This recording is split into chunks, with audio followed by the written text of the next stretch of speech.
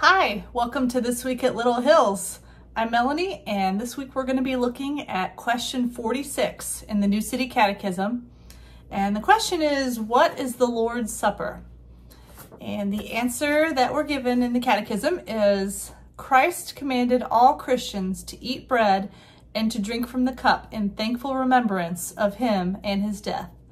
The Lord's Supper is a celebration of the presence of God in our midst, bringing us into communion with God and with one another, feeding and nourishing our souls.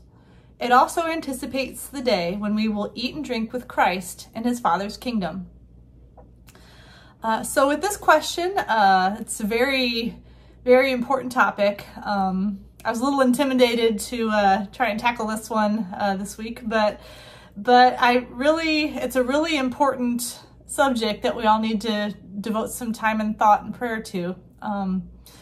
With the Lord's Supper, it's something that we're all commanded to do as believers. Jesus himself has told us to do it. When we take the Lord's Supper, there are kind of three different things that we can keep in mind. The first thing that I was looking at is we can keep in mind the past.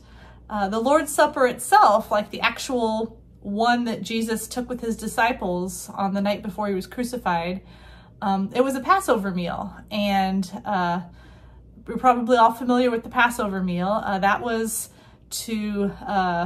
a yearly occurrence that was kept to help the Israelites remember their deliverance from Egypt.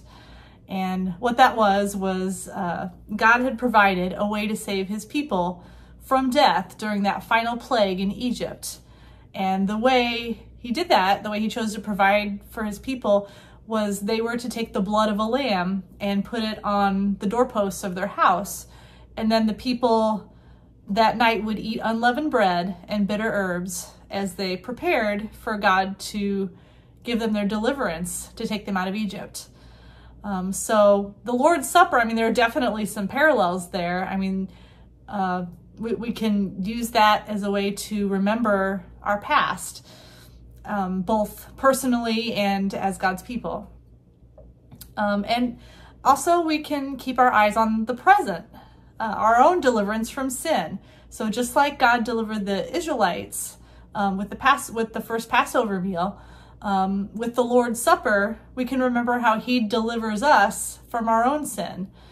And this was the way of instituting the new covenant with the bread and the cup. That was the symbolism that Jesus gave to us. He told us that, this bread has been broken for you. This is my body, and that he will drink the wine with us again in his coming kingdom. And we'll get to that again in just a minute.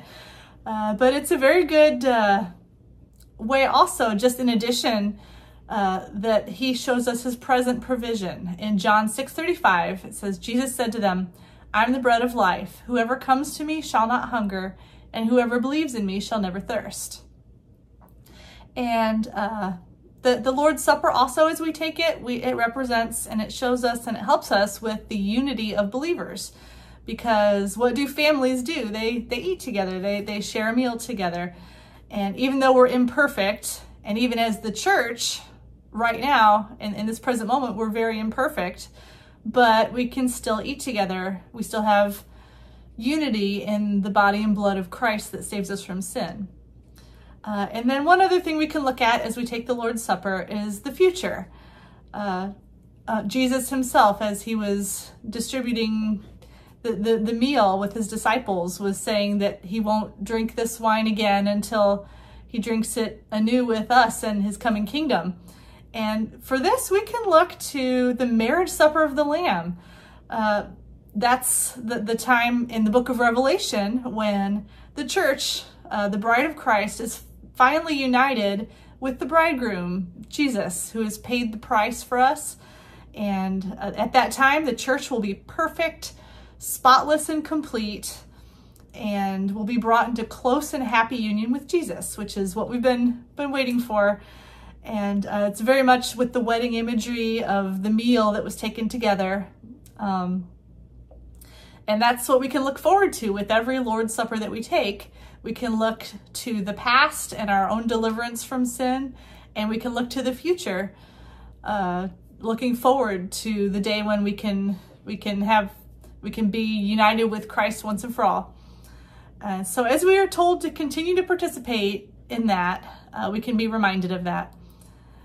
Thank you for joining us.